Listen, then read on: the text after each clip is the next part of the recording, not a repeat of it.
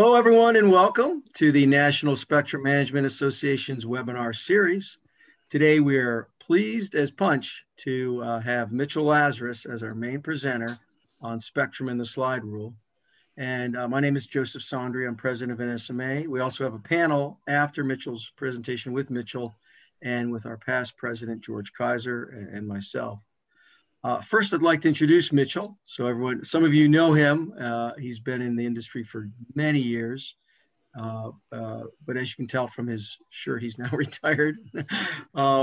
Mitchell began his private life as an electrical engineer with a bachelor's degree from McGill University and a master's from MIT. And in those days, he carried a very big slide rule. He followed with a PhD in psychology and brain science, also from MIT. And much later, a law degree from Georgetown University. Having earned his living as an electrical engineer, psychology professor, education reformer, educational TV developer, and freelance writer, Mitchell eventually settled into a 35-year career as a telecommunications attorney, which he retired last December. And he spent a lot of time with us at NSMA, and we highly regarded his opinion. As a lawyer who understood the engineering, Mitchell specialized in working with the FCC to bring new spectrum-based technologies to the market. His projects included, and were not limited to, airport body scanners, high-speed Wi-Fi, RFID, implanted medical devices, ultra-wideband, surveillance robots, wireless microphones, wristwatch locator beacons, 3D printers, building security systems, broadband over power line systems, several kinds of radar, and many, many more. He also first represented the fixed wireless industry, the Fixed Wireless Communications Coalition and other elements in the industry for 22 years. When the work required spectrum-related calculations, Mitchell still used the same slide rule from his engineering days. You'll hear a lot more about that today. Mitchell has a long list of nonfiction publications. Of there, the most widely distributed and the least read is the government warning label on alcohol beverage packaging. So when you're drinking heavily, think of Mitchell. He recently published his first novel. Mitchell's been a regular speaker for the National Spectrum Management Association's annual meetings for many years, well appreciated, and is the recipient of our 2015 NSMA Fellow Award for Lifetime Achievement. And introducing to you, Mitchell Lazarus. Welcome aboard, Mitchell. We're glad to have you here today. Thank you, Joe. I'm going to share my screen and put the slides up so I can change slides from here. I can't see anybody, so if you want to cue me with something, please do it over the audio. NSMA. Here is a very brief overview of where we're going to go today, the topics we're going to discuss. I'm going to start with a very brief history of slide rules. These are the major events in development of slide rules. Two names might be familiar: Isaac Newton, you may have heard of. He had some other contributions. And a second to last name, Peter Roget, same individual who invented the reference work called a thesaurus, where you look up the meaning and find the word. He invented log scales in 1815, which nobody needed in 1815, and they were forgotten, had to be reinvented 100 years later when electrical engineers began needing these scales. 1859, a man named Mannheim organized the scales on the slide rule into the form shown in the illustration, which will be familiar to you because every entry-level slide rule since then has used these scales, and even the complicated slide rules Mitchell, Joe, go ahead. I apologize. It looks like you're able to see the slides on your screen, but I'm not sure that they've... I have not shared them properly. Hang on a second. Give me a moment.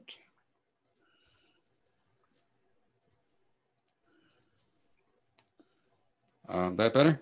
There we go. And if you don't mind just sort of clicking back through the first one so folks can see them. Yeah, I'd be glad to. Let me try and make this full screen. Yeah, they're on a full screen at least here. So. Okay, there we go. Okay. Sorry about that. Here's the overview of today's topics. And here is the list I mentioned of events leading up to slide rules with Isaac Newton and Peter Roget mentioned. And lastly, Monsieur Mannheim, who standardized the slide rule into the form we use today. And this is the slide rule he used, and it's very similar to the ones that we still use today. Modern slide rules use these same scales plus more. Before the Industrial Revolution, engineering was actually pretty accomplished. You think about the big cathedrals and bridges and castles and so on, but it was done by trial and error, passed down from master to apprentice. If you're building a cathedral so many feet high, it had to be so many feet thick, and you knew that because your master told you that. And he knew it because 100 years ago, somebody built a cathedral that collapsed, and they learned from that era. By the 19th century, engineers were beginning to understand forces and pressures and strength of materials enough that they could design not from past experience, but they could design from scientific principles, which required a lot of calculation, which drove a need for slide rules. Happily, the same precision mass production that made possible steam engines and such also made possible very accurate slide rules. So the Industrial Revolution required slide rules and also made better ones possible. Some of the technologies designed using slide rules are listed here. Most of these are pretty familiar. Interestingly, the Apollo spacecraft were designed with slide rules, and the lunar missions carried slide rules on board in case of computer failure. This particular one shown is Buzz Aldrin's that flew on Apollo 11. My first job as an engineer was designing computer components. The device was going to replace the slide rule. And of course, we used slide rules to design computers back in the early days. Take a short break for questions, comments. Joe, will you moderate this? Absolutely, yeah. So one question was, going back to the Buzz Aldrin, what's a typical example of what he would have done if a computer had gone out with the slide rule? The big problem, a number of big problems, but the biggest one was when to fire the retro rockets to begin the descent out of orbit, which would have had to be done on a slide rule if necessary. Fortunately, the computers worked, so they never had to use the slide rule. Wow! And with the steam technology, what was an example there? Making how big does a cylinder have to be? What is the displacement required in order to generate so many horsepower of energy into the wheels of a train? Carnot cycle application to cylinder displacement. One big example. When electricity first came in, designing electric motors and generators required a lot of calculation, and slide rules were used for those as well. So like if your load on the train was going up a slight incline, if you didn't have the right power, you're not going to. Okay. Yes, perfect. And if the cylinders for the steam engine and the valving for the steam engine was not properly designed, you wouldn't get the power you need. Fantastic. All right. So that's a quick Q&A break, and we'll motor through to the next Q&A break. And folks, feel free to keep adding questions to the chat or question and answer. Thanks, Mitchell. Okay. How do slide rules work? Very briefly, if you have two rulers, ordinary rulers, you can use them to add. You set one ruler at 2 on the other, set the cursor on the top one at 3, and read off the answer as 5. Terrific, except adding is easy. We want to be able to multiply. Think back to high school math and logarithms, which I will not explain today. We might do a separate session on those later. But if you add the logarithms of two numbers, the result is the logarithm of their product. So we use the adding technology from the rulers plus logarithms and multiply. In this example, we set the index of one slide rule at logarithm of 2, and then we set the cursor at the logarithm of 3, and we read off the result, logarithm of 6. To make that much easier, we relabel the rulers, and we put the numbers where the logarithms used to be. So now we simply set one slide rule at 2, set the cursor at 3, and read the result at 6. And all the other scales work in pretty much the same way.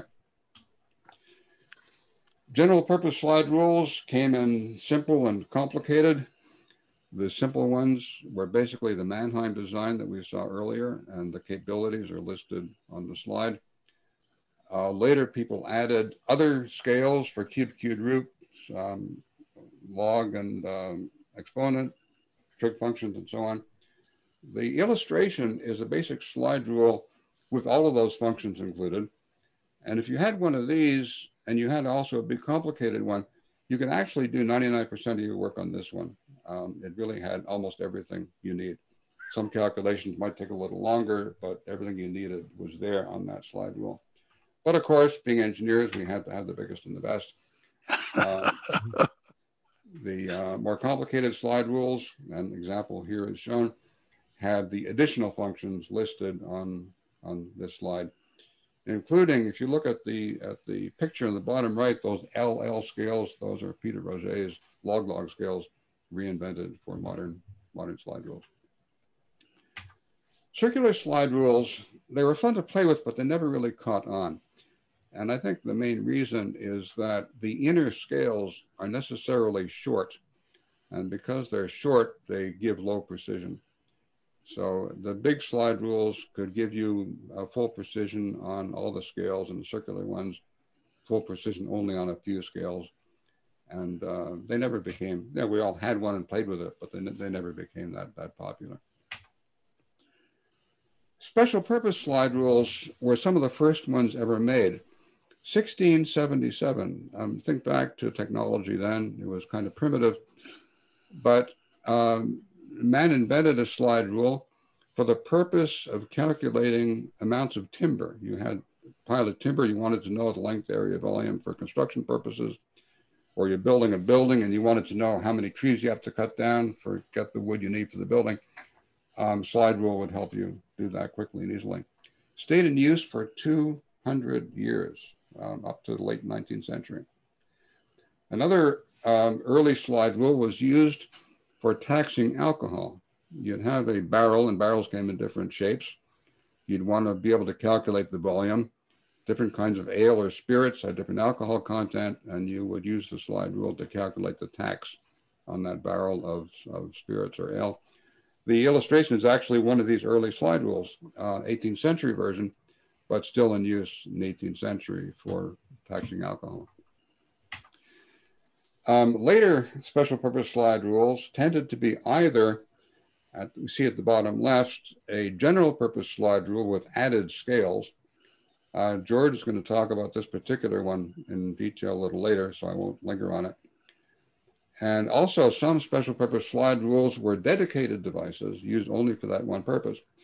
If you were ever a student pilot, you probably used something like the one on the right for calculating aircraft operations, and those are still in use today. And another break, Joe? So on the slide rule uses with the going back to the lumber in the steam industry, was there a actual like I guess the question was related around were there royal measurements, or often in those areas and ages there were royal dispensations granted and royal monopolies granted? Was that actually like the government sanctioned measurement system? The government assigned the tax rate on alcohol.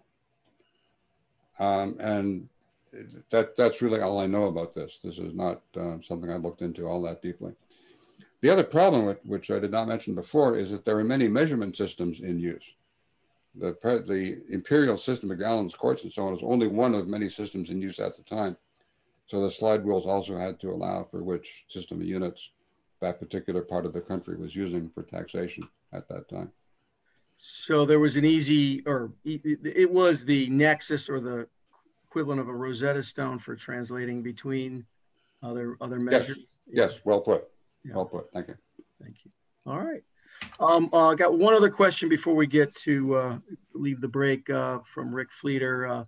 He noted that the Jeppson's circular pilot slide rule was used to calculate sine and cosine to know how much crosswind you would have on landing, or a headwind component to calculate your ground speed along given track, given a certain wind speed and compass direction. So he wanted to add that. I don't know if you have any comments on that.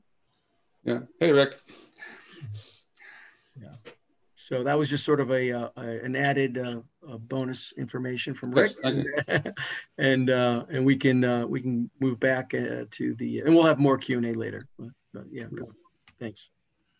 Inevitably, people compared slide rules to calculators when calculators came out. Speed is about the same. Slide rules are faster on some operations. We'll talk about those. The calculators, and I just see a terrible typo, you will all please ignore. Calculators boasted they had all these significant figures, all these places in the result. But in fact, for most engineering purposes, 3 places that slide rules delivered was really all you need. If the end result is where to drill a hole or what resistor to pull out of the box, 3 places are plenty for most applications. The last line I want to mention, slide rules produced error in long calculations. You would get a slight deviation from the exact precise result because of misreading or missetting. Calculators didn't have error, but they did have mistake. If you punched the wrong key on a calculator, you could get a grossly wrong answer, but it was often very hard to tell in a long calculation if the answer was obviously wrong because it wasn't obvious. So they're both subject to their own possible mishaps.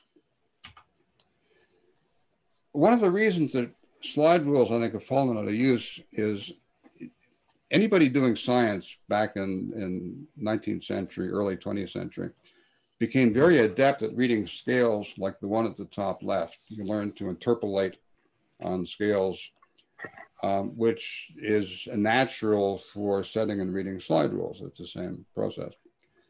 But when metering became digital and people lost the facility for reading those kinds of scales, calculators became a natural application. And the skill for setting and reading slide rules, I think, is lost or in decline because people just don't use those kinds of meters anymore and don't set machinery using knobs anymore. Now it's all digital, like setting a microwave. A few sample applications for slide rules, radio and spectrum applications. dB scale does what slide rules do in that it converts multiplication to subtraction, to addition rather, and converts division to subtraction. This is a made up link budget that the radio engineers will laugh at, but the numbers work for me. You would always, in practice, use the right side of this table. You would add and subtract dBs in a link budget. The left side, for comparison, shows the multiplication and division of the equivalent numbers. So you don't need a slide rule for this kind of calculation, except that the numbers that you start with are often not in dBs. They're often in watts or something else. And the end result in dBm, you might want to have back in watts, milliwatts, microwatts. And the slide rule is a very quick and easy way to convert from the left side to the right side of this table to get into and out of the dB calculation. Other applications, inverse square law is a natural, goes very quickly and easily on a slide rule. If you're doing quarter wave, half wave antennas, you need the wavelength given the frequency. Very simple calculation. If you're doing a lot of these, you can do these on the slide rule very, very quickly. Engineering students will remember these equations, and will cringe. These RLC calculations are truly nasty on a calculator. If you have a programmable calculator, that's one way to handle them, but otherwise they're just a bear. Slide rule, actually, if you're used to it and you have one of the big slide rules, these actually go pretty fast and pretty easily. And it's the instrument of choice for doing these kinds of calculations, again, especially if you have many of them to do. If you have a very simple calculation and have to do it repetitively, slide rules are natural. I once had a list of 40 tower separations in miles. They had to be in kilometers. Well, you set the slide and the slide rule to the conversion factor, move the cursor back and forth, and you can calculate these as fast as you can write them down. Finding harmonics, if you have a list of frequencies and you want to know if any of your harmonics are going to land in a radio astronomy band, again, goes very quickly, very easily. In my own work, as an FCC lawyer, I did a lot of Part 15 work, and the emissions limits in the FCC rules are specified in volts per meter at some number of meters, which is useless unless you're a test engineer. Everybody else wants the result in watts. The formula for the conversion is there. Slide rules do this very quickly. If you have a lot of these at the same distance, then you just change them to E squared, and the slide rule goes through these very easily, very fast. There are extrapolation factors in the FCC rules for taking measurements at distances other than that specified in the rule. These are given in so many dB per decade, and for that you want to change your power limit to a dB number. Again, slide rule does the whole thing very quickly. Peak and average limits are different in the FCC rules. Part 97 gives everything in peak envelope power. Again, these conversions go back and forth very easily on the slide rule. There's one FCC rule has the limits in milliwatts per square centimeter. You get that to ERP again very quickly with the slide rule. Wrapping up this portion of the presentation, the end of slide rules came with electronic scientific calculators. The first one gets a lot of attention, the HP 35, set in 1972, but it cost $400. And in 1972, that was like $2,500 in today's numbers, 10 times the price of a slide rule. So nobody actually got to use these every day in their daily work. Just they cost too much. But then just 4 years later, the TI 30 did the same thing, but it undersold slide rules, 25 bucks. So everybody bought them. And a couple of years after that, if you were caught using a slide rule, you looked like an old fogey, just didn't know what you were doing. So calculators pretty much took over. Although, as I note in the slide, slide rules do have some dedicated users, some of whom are on the seminar today, and some niche applications that they still do better than calculators. Brief commercial break. I want to sell something here. This is the novel that Joe mentioned up at the beginning. It's a story about how the first atomic bombs were designed and built in the 1940s. No computers then. And the book has a lot of slide rules and people using a lot of slide rules.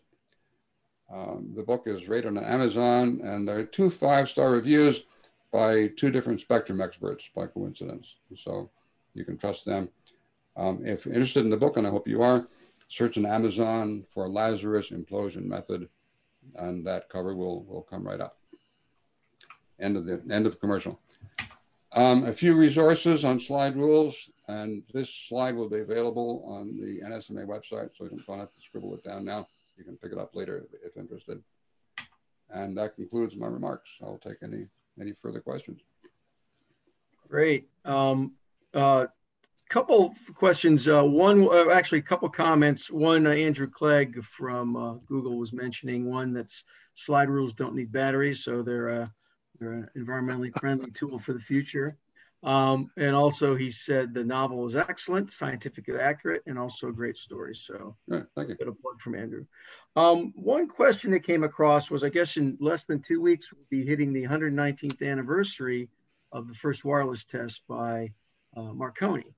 And apparently the landing place was Signal Hill in St. John's, Newfoundland.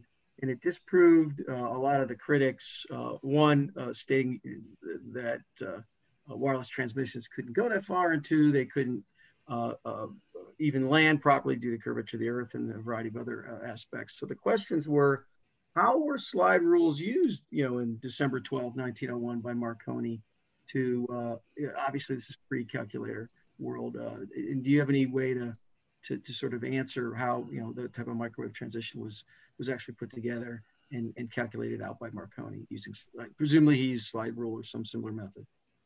Well, it's a wonderful question. I wish I had something to contribute to an answer, but I really don't. Presumably, he was using vacuum tube technology, and he would have used slide rules to design the transmitter and receiver to pick the resistors, capacitors, and so on. Some of the calculations that we saw on an earlier slide. But except for that supposition, I really have no hard information. be a fascinating topic for a future seminar. Yeah. How would you, just sort of off the cuff, how would you calculate for curvature of the Earth with that? Was that a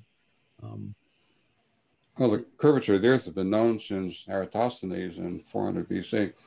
It's not a hard trig problem to take the distance you want to cover and see what the curvature would be for that distance. So some basic trigonometry, basic Pythagorean theorem calculus. Of course, I guess in those days, people did not know about the heaviside layer, did not know that radio waves would be reflected back to the Earth. So it would have been a valid objection, I think, until it was tried and proved to actually work. Okay. And we have an anonymous attendee also contributing that this was probably pre-vacuum tube, and there was something called spark gap technology. That is true.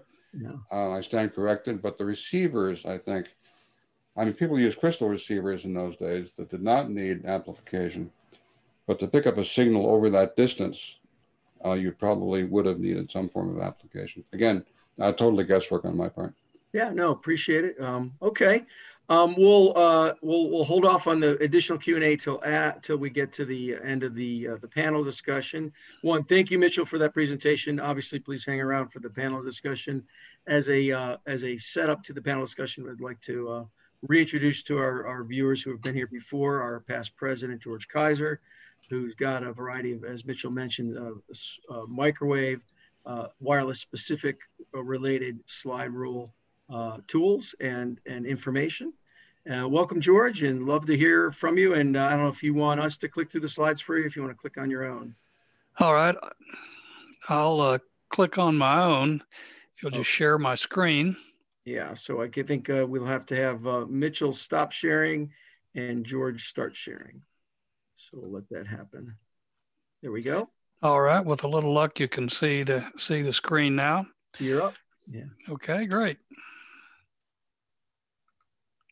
All right. Well, I'd like to talk to you just a little bit about specialized slide rules. Of course, we all know that slide rules have been used since the Dark Ages for engineering applications up until the 1970s.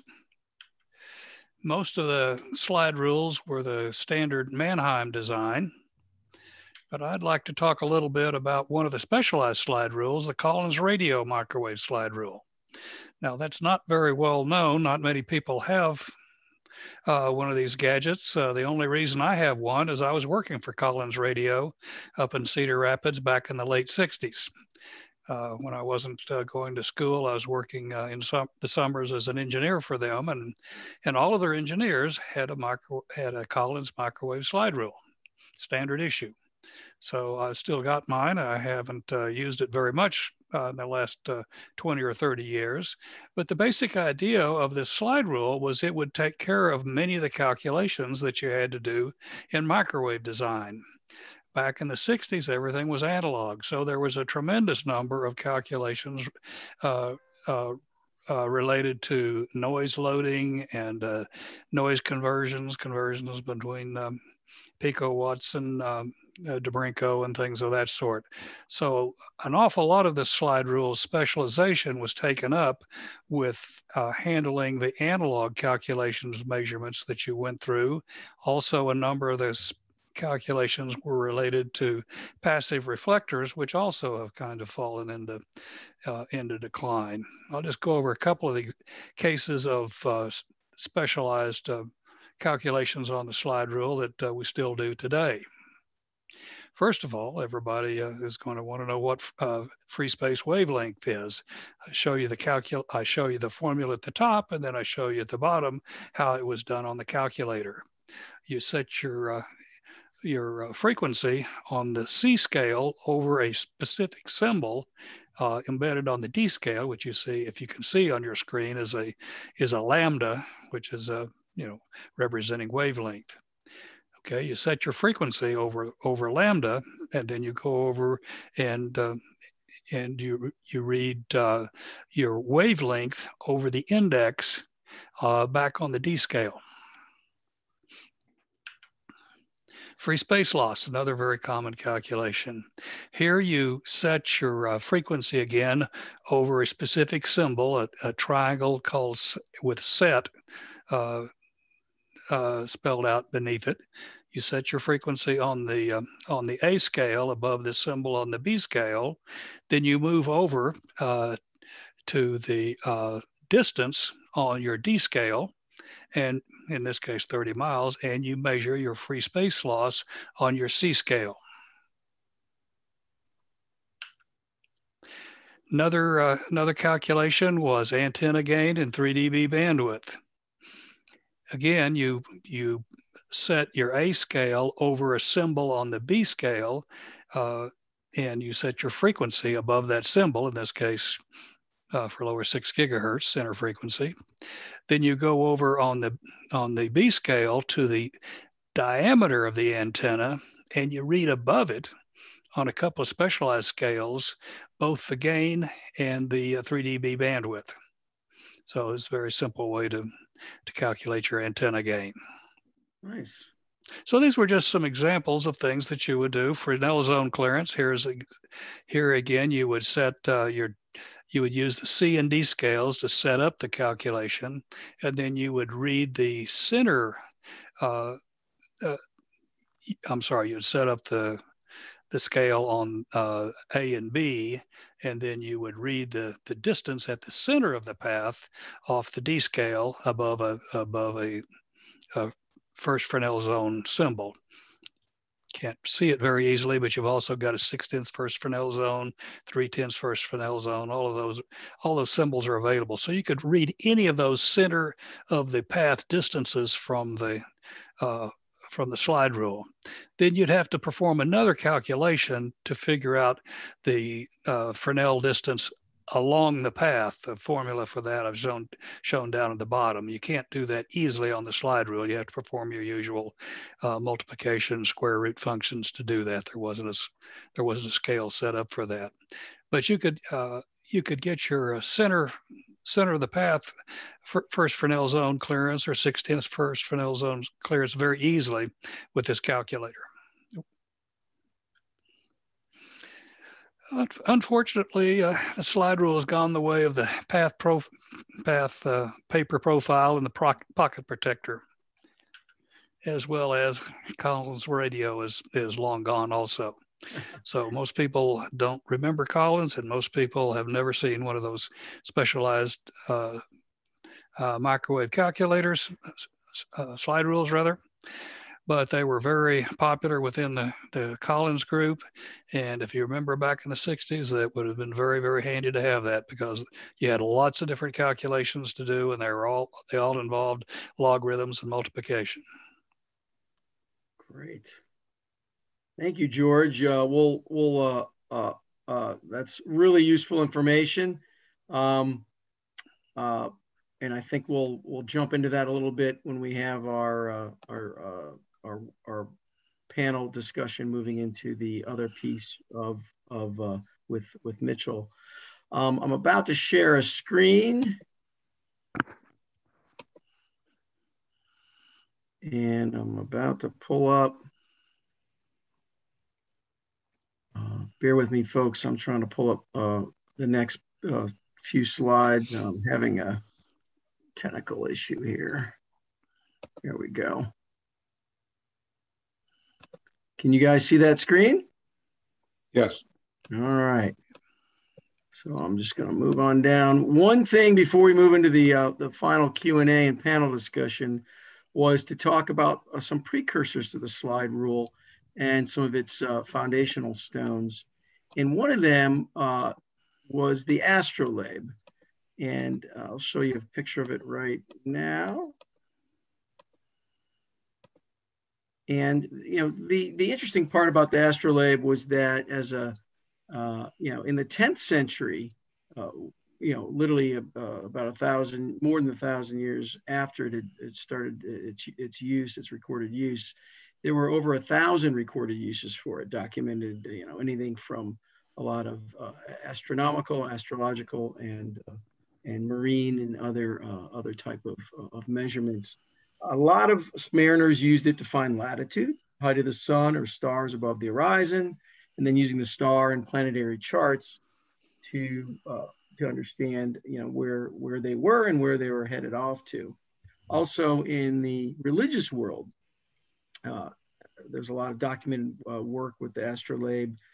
For example, in the Islamic religion, a lot of folks wanted to understand an astronomically defined prayer time. And it was an aid in finding the direction of Mecca, for example, Islam's holy city. The parts of the astrolabe are noted here. There's many different versions. Some are circular, some are pie shaped, some are the size of a basketball, some are handheld. It was arguably the first essentially pocket computer. It was ultimately replaced by the clock and sextant, and later, of course, was designed as a precursor to the slide rule. The folks who used it, it ranged widely from Claudius Ptolemy, a famous Greek astronomer, to Galileo, Christopher Columbus, a lot of religious folks. Modern day astrolabe researchers are at Harvard, at NYU, at the Royal Observatory in Greenwich, England. So it's still, it relates to present day. And that sort of brings us to the panel with George and Mitchell. And one of the first panel questions is from Rick Fleeter, and he wants to know, are there still practical uses for slide rules, and are people still practically using them? And I know some of these professors, as mentioned, like John Huth and Alexander Jones and others, that would have some answers, but we're also curious about our wireless experts, George and Mitchell. What do you think are actual practical uses today that might be speedier, more efficient use of slide rule? And I think this was mentioned a little bit earlier by Mitchell, but just to re-underline it. Any thoughts? I would go back to the examples I gave earlier. Those are the ones that I use slide rules for, and I know a few other people do as well. Whether slide rules will survive after the current generation of users fully retires is an open question. I don't know whether younger people are learning to use them or not. My son, for what it's worth, ran a nuclear reactor for several years and kept a slide rule on the control console and used it occasionally, to the bafflement of his peers. But I think that was my influence, and might not have happened otherwise. That's great. And just to re-underline for folks who might not have caught it when you first said it, I mean, people, for like repetitive tasks, for emission limits, there were a variety of aspects that it's still, if you're familiar with it, it actually might be more efficient than flipping up a laptop or whatever, or at least as efficient. Is that an oversell, or is that a fair assessment? No, it's a fair assessment if you know how to use the slide rule, but there is a learning curve, and a lot of people aren't willing to undertake that learning curve. That actually relates to another question that came up, which was, what is the learning curve for a typical college student, both for actual, let's say, standard use, and then let's also answer that as in part two as for, let's say, microwave or other spectrum management use. What's a reasonable time? 10 minutes for the simple stuff, and as many hours or years as you want to take. George, what's a learning curve on that call-in slide rule? Oh, that one was pretty difficult. You had to learn all the set points. It was fairly complicated. I would say that it would take probably an hour or two to show you all the different set points to use on that, because every process required a different setup. But once you got it, you could bang through those calculations very easily, and much, much more easily than with any other methodology. I mean, back then, you had adding machines which could add, subtract, and multiply fairly well, but to do a division on an adding machine made the thing sound like it was going to throw a gasket or something. It was really difficult to do numerical calculations, especially division, back before you got a calculator. And so everything that we did in microwave back then was, it had a logarithm or a multiplication in it all the time. Now you could learn the simple multiplication division pretty quickly.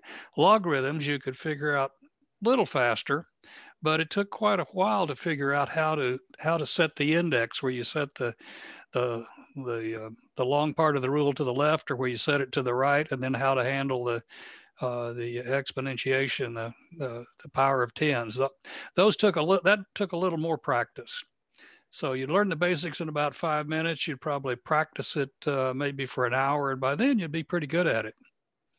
What? So that's not a big steep learning curve then. No, it's not. Yeah. So that But then today, most people, they use calculators for simple one-off calculations and typically use a spreadsheet for all the more complicated multiple pass calculations. So it's just easier to throw things into a spreadsheet than drag out your calculator. Yeah, yeah. Okay. James Wolfson of XDOT is asking, he has a Collins slide rule, and he wants to know, is there an instruction booklet available for it? Do we know if there's one online, or is there one? Do you still have one that we could put on the website? Well, there is an instruction booklet for it, but it doesn't cover any of the microwave calculations. I've still got my original Collins slide rule as it came from the factory, and there are no instructions for doing the microwave calculations. However, I say that there are none in booklet form. What they gave you was a series of plastic strips that said, if you want to do this calculation, you read these notes on the strip. So it wasn't a manual in the usual sense. It was instructions on an add-in that was added to the calculator. In fact, I'll go drag those out. I'll walk away here for a second and show you what that is. That really is pretty unusual. Most people have a manual, but back then they didn't use a manual for the microwave calculations. Oh.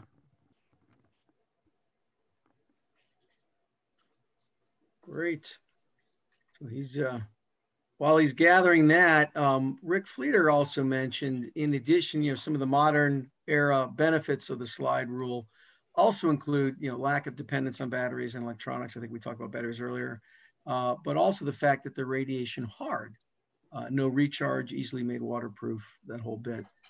So those are, in this day and age, there is, quite a bit of energy put around and a premium paid for, whether you call it organic foods or the tools that are have a low carbon value, don't require a lot of energy or carbon usage to keep up. And I think that's another added element with batteries or radiation vulnerability. Rick also mentioned it's a little sad for Collins. He always wanted some of their ham radio gear, I guess the S line, which he used back at Stanford Amateur Radio Club in the 1970s. He also mentions a lot of shopkeepers are still using their abacuses, so in Asia in particular. We'll give George a little time to get his headset back on and fill in. Also, for everyone who has a slide rule and they want to share it on the video of this call, after the Q&A, our operator, James McPherson, will put on the screen anyone who wants to waive their slide rule, and it will be saved for posterity and on our website. So be ready with your slide rules for those of you who want to participate in that once the Q&A is over. George, go ahead. Okay, well, you had the basic instructions, standard insert that you would expect, for the various functions, but these weren't microwave functions. They were just log and multiplication and division, that kind of stuff. What you've got that helped you with the microwave instructions were a series of plastic inserts that you put inside you had the calculator case, and the intent was you put these inside the calculator, inside the slide rule case, and they would explain to you how to do the calculations, and they were microwave specific. Interesting. So you had probably 20 different functions that you could do, and they were covered on two of the, very, very fine print on a couple of these add-in pieces of plastic. And then for calculations related to antennas, you had another series of charts here that you would use, either for figuring out gain for periscope antennas, which we don't use too much anymore, and effects of noise loading and things like that. So these were the gadgets that you used if you were doing microwave calculations. You didn't use a standard manual. That's great information, George. Would you be willing to have us scan those and put them on the website next to this? We'll be posting the PowerPoint and the video later. Is that something you'd be willing to let us? Sure. I can scan those. That would be awesome. There are errors in a couple of them, but but I'll let you figure that out. Thanks. And we had one more comment there. I guess some folks wore these with their sport jackets in the 1970s, and they thought they fit very handy in their breast pocket. And there's also a comment that the zero carbon footprint is very handy in this day and age. So unless there's any other questions, which I think that we've run through those, or comments, we'll leave it to James McPherson to try to share a screen for anyone who's willing to share their slide rule. Are you in a position to do that, James, or do I need to stop sharing anything? And you're on mute. There we go. Yeah, if people raise their hands, I can promote them to panelists, and then they can activate their video. Can you tell people how to raise their hands for those who haven't figured it out? They just raise their hands on the screen, or they have to push a button? Oh, there's Dennis. Everyone's figuring it out. Okay, good. All right. So while that's happening, again, I guess I'll use this as part of the closing credits. And I really want to thank Mitchell and George for their, we're talking decades of experience, hard-won experience. These gentlemen are literally top of the field in microwave and wireless and spectrum management. And we're pleased as punch to have them here for NSMA's webinar series. This will be saved for posterity. And, this is the kind of knowledge it's really hard to recover in books or online without having the tribal knowledge shared as well. So thank you, Mitchell. I think, Joe, I think Dennis is trying to show us something.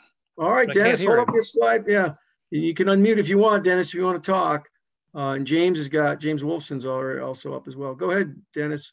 Okay, here's my slide rule from 1965 or 64. I think that works out to be, 55 years ago or so. But who's counting? Yeah. Thank you for sharing that, Dennis.